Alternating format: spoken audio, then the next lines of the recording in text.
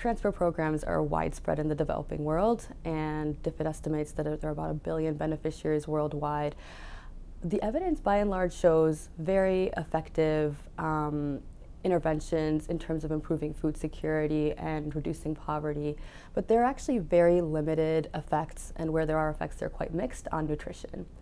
And this prompts the question, is it that resources are not the only constraint in terms of improving nutrition? Could it be that perhaps you need something else, like information on how to use resources effectively for improving nutrition? And so that was in part the motivation for the Transfer Modality Research Initiative, or TMRI, in Bangladesh. This was a collaboration between WFP Bangladesh and IFPRI. And this project was a pilot program that was designed using a randomized control trial for impact evaluation.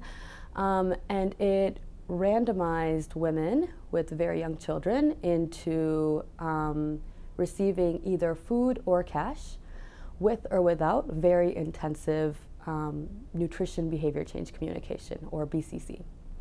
And this was quite unique in that no other study that we're aware of had used the same transfer and done it with and without the BCC to really isolate the effect of this component. And so what we found in a nutshell was that all of the transfer modalities improved food security, improved incomes, but only the combination of cash with BCC reduced stunting. And the reduction was actually quite striking. It was a 7 percentage point reduction, which is 3 times the national average decline over the same period in Bangladesh. And notably, the cash transfer alone had no significant impact on stunting. So that really indicates that the plus BCC is really important, and you really need the combination of both the resource constraint being alleviated and the BCC. Now, this has had quite a lot of influence because of the role of stunting in kind of predicting future paths, lifelong consequences. The influence has been both at the kind of global level. We've had a lot of interest from policy and research sides globally.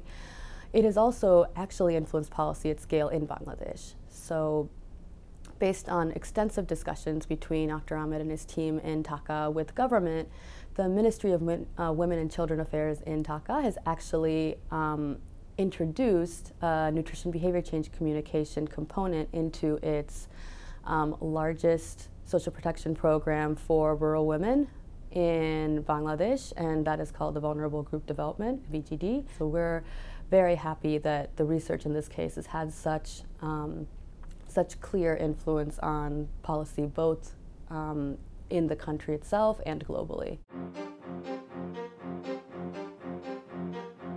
There have also been a lot of other very interesting findings from this work.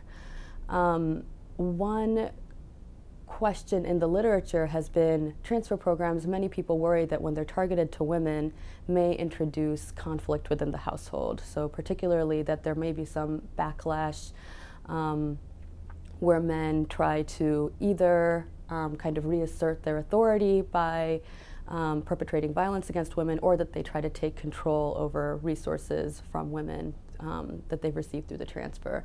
So this has been a great concern.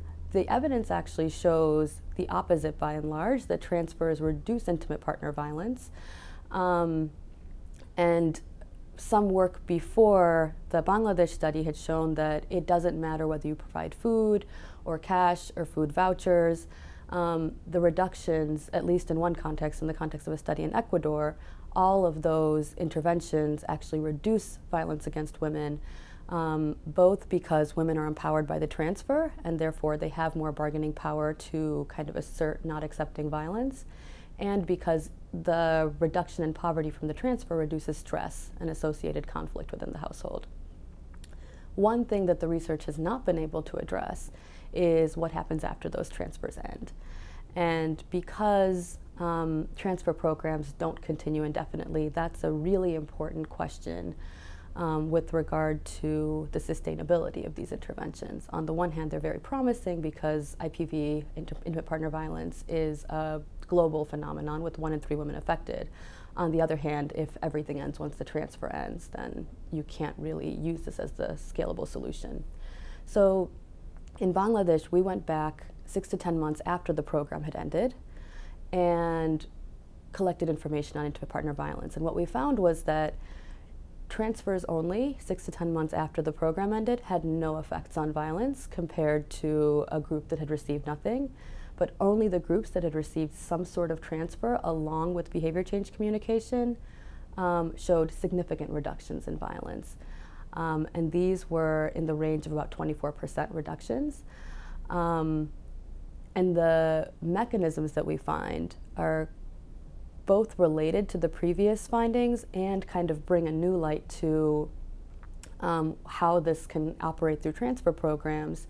So we do find similar effects that women are empowered through these BCC programs over and above just transfers only.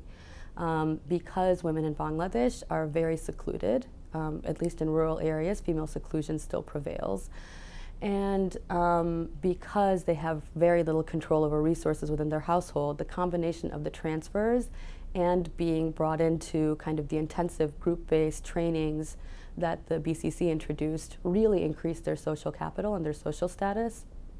And in the literature, this has been linked to increased women's empowerment as well as kind of increased social control on men's behavior.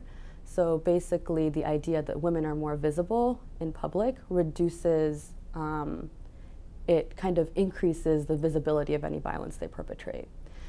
Another mechanism that could be going on is that the BCC actually increased the reductions in poverty that came from the transfer, and so the reductions in stress may have also been larger.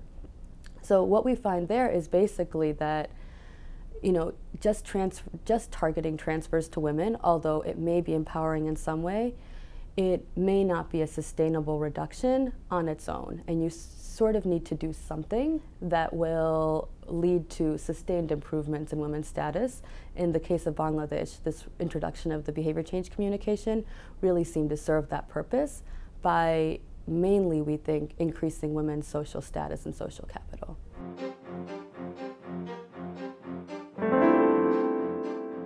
So we now know that social protection can be very effective in improving food security and reducing poverty. We also have some evidence that it can be a very effective platform for other objectives, particularly when linked to complementary activities. We have evidence from some of our studies that linking social protection to nutrition-sensitive activities can lead to effects on nutrition when transfers alone don't do it. We've found that linking transfers to activities that engage women can have effects on intimate partner violence and other dynamics related to gender when transfers alone may not necessarily have sustained effects on those things. And so there is a role for thinking more carefully about how social protection, which reaches a large part of the developing world, can be used as the platform to scalably achieve other objectives.